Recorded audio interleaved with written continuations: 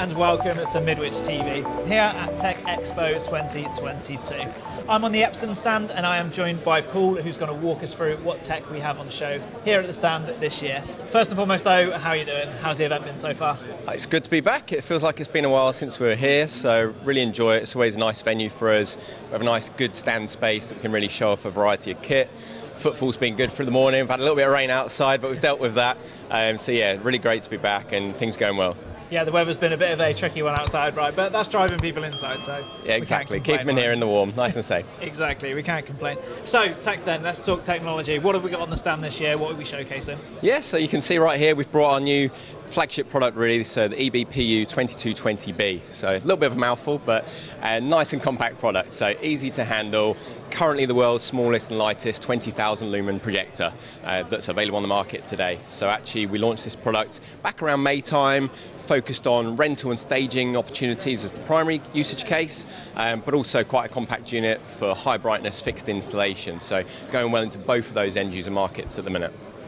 Nice, and what's behind us as well? We've got some tech behind us. What are we showcasing over here? Yeah, so we've got a little bit of variety really to try and show off the full Epson range. So we've got our ultra short throw interactive projector, EB735FI. So that's again compact, affordable, kind of good budget interactive projector for schools. Nice compact chassis you can see there, full HD, nice laser brightness there, pen touch, optional finger touch as well.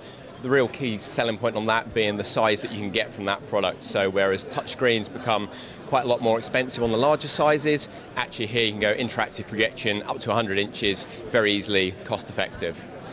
And then third product over my shoulder, EBPU 1008B, in black chassis product there with LXO1S black lens as well. So you can see that's a higher brightness ultra short throw solution designed for museum and creative environments where you haven't got a lot of space to work with. Maybe you want to hide the projector away, but you can still have a really nice bright large image from very limited space, so Epson's lens technology being shown off there as well.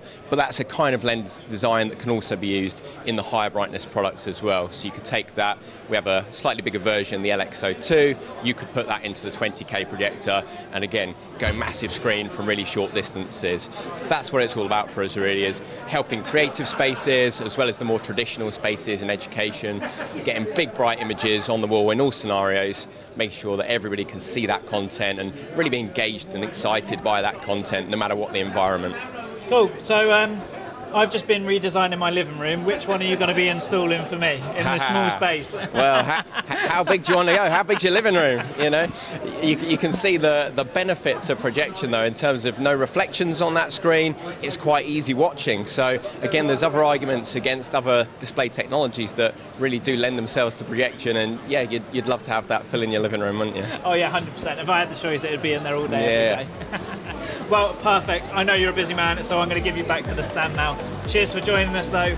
Don't forget, like, comment, subscribe if you're enjoying the content here on Midwich TV.